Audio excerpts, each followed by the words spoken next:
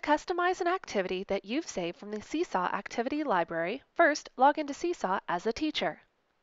Tap the green Add button. Tap Browse Activity Library.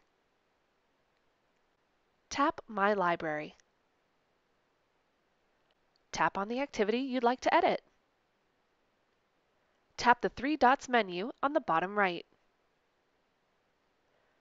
Tap Copy and Edit Activity. Edit the activity in any way you'd like using any of Seesaw's creative tools. When you're done editing, tap Save.